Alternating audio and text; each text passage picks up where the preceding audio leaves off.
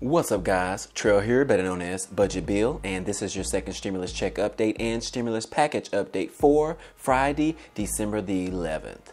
Hello everyone and happy Friday. Today we are going to discuss the latest regarding the stimulus package and those $600 stimulus checks that's included in the bill. Don't nobody want no $600 stimulus checks, you know what I'm saying? We want larger stimulus checks for the American people, and there is one person that introduced a bill to do just that. As the latest jobless claim numbers increased last week, we have the latest updates on the unemployment insurance, and we have the new Biden administration being pressured to help Americans out with more than $50,000 in student loan debt. And I also have 3 offers I want to share with you, so be sure to watch the video until the end. Those are just some of the topics that we are going to cover today, but before we get started, be sure to like this video if you like this type of content. It definitely helps out a lot, as it takes a lot of time to research all of this information and to provide a scaled down version to share with you guys. Also, if you want to be a part of this community, we would love to have you. Be sure to subscribe to the channel and click the notification bell to be notified of each new video. Hey everyone, and we were hoping to get some good news today regarding whether Congress was able to agree on a stimulus package. Congress continues to negotiate the terms and the wording around the next stimulus package. Right now, majority of the support is on the newly bipartisan bill that was created by lawmakers from the House and the Senate. Unfortunately, that bill does not include stimulus checks. Democrats actually supported this bill even though there were no stimulus checks, because their focus was to keep the unemployment insurance and to provide retroactive pay for Americans who have been affected by the pandemic. As the U.S. reported an increase in jobless claims on yesterday, we can obviously see that the jobless numbers are set to increase over the next few weeks. The weekly jobless claims increased by 853,000 last week versus 730,000 that was actually estimated. This was the highest number since September the 19th, and it shows the ongoing issues in the jobs market as well as the virus cases and deaths that continue to surge in the United States. More and more states are having lockdowns and restrictions to stop the spread of the virus, which means having unemployment insurance is crucial to be included in the next stimulus package. The bipartisan bill wants to offer payments of $300 per week and pay up to 18 weeks of retroactive payments. But on the other hand, the stimulus proposal from the White House excluded unemployment extension, but included $600 stimulus checks. I know majority of you agree with me when I say we don't want no dang $600 stimulus checks. We want larger stimulus checks for the American people. I mean, they deserve it, right? They have been waiting for over 9 months for Congress to decide to do their jobs and get a bill passed, and they are still waiting on just that. Larger stimulus checks are really the big topic right now, as the White House offered $600 stimulus checks for households and $600 checks for each child. In fact, a Republican senator from Missouri unveils a plan for second $1,200 stimulus checks. Senator Haley is a young senator, and he is breaking away from the Republican colleagues by introducing a bill on Thursday to provide a second round of $1,200 stimulus checks. As Congress struggles to reach a deal, Haley has reiterated that Americans need direct payments now. Families are struggling, unemployment claims are rising, and food lines are just growing. Haley has continued to threaten his demands on a vote on his bill if Congress doesn't pass a relief bill with direct payments by next week.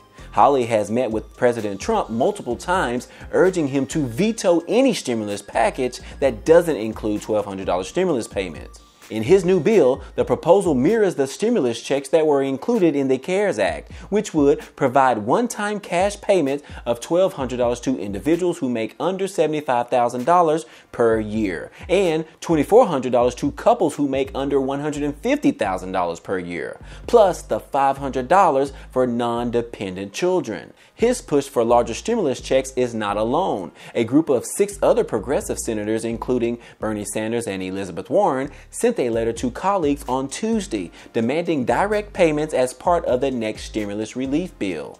In the letter, they are urging colleagues to join them in the fight for $1,200 direct payments to adults and $500 to their children. In the letter, it reads, "We very much appreciate the hard work that has gone into the current $908 billion proposal being drafted by a number of Democratic and Republican senators. But, simply stated, given the horrific extent of the current crisis and the desperation that working families all over this country are experiencing, this proposal does not go anywhere near far enough."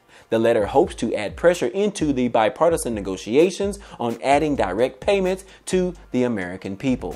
Senator Majority Leader Mitch McConnell is still not on board with this larger stimulus package and or the stimulus checks, but it appears that he is actually coming around to the idea. But we will just have to wait and see on how all of this plays out in the meantime. In other news, President-elect Joe Biden is scheduled to be sworn in on January the 20th, and he is already receiving pressure for those who are drowning in student loan debt. Senate Minority Leader Chuck Schumer is pushing Biden to bypass Congress and cancel up to $50,000 in student loan debt during his first day in office. On Thursday, Schumer called on the president-elect to cancel billions of dollars in student loan debt during his first day in office on January the 20th. Senator Schumer said that we have come to the conclusion that President-elect Biden can undo this debt, can forgive $50,000 of debt the first day he becomes president. Schumer said on Monday, speaking to reporters outside of his Manhattan office, "You don't need Congress. All you need is the flick of a pen. Now, Biden has agreed to this type of money being wiped away yet, but Biden already has a student debt relief plan in the works." Biden's plan is to cancel $10,000 of student loan debt, double Pell Grants, and to offer free public education to people earning less than $125,000 per year. Schumer estimated his proposal to provide a total forgiveness to more than 75% of borrowers and partial forgiveness for more than 95%.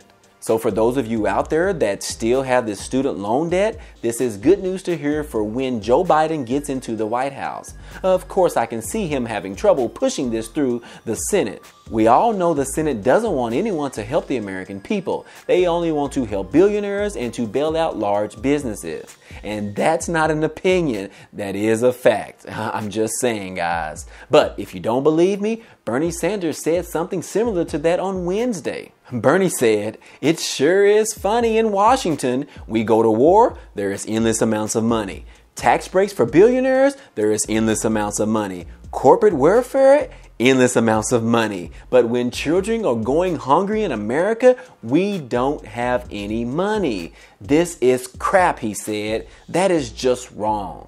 Now, experts have said that Biden's ability to follow through on his agenda will be very limited if the GOP retains control of the Senate. As Georgia has their runoff races in January, Democrats need to win both races to secure a 50-50 tie. That way, it will be much easier for Biden and the administration to get things done while in the White House.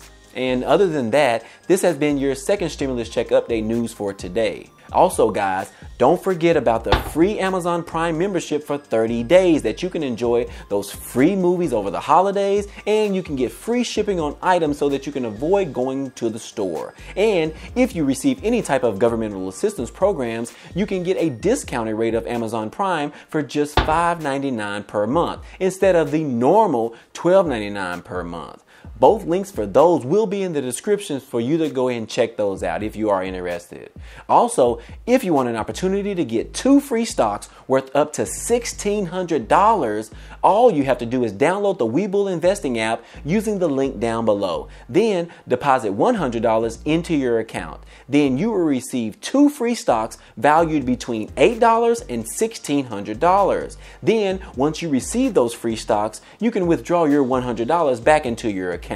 This is totally risk-free, and you could be the lucky winner to get either a Tesla stock or an Apple stock or something even worth up to $1,600. Okay, that's all I have for you today. If you found any value in this video, be sure to press the like button for me, as it really helps out the channel. Also, if you want to become a part of this community, be sure to subscribe to the channel and click the notification bell to be notified of each new video. Other than that, hey, I appreciate you guys stopping by and watching, and I hope to see you on the next video. Peace.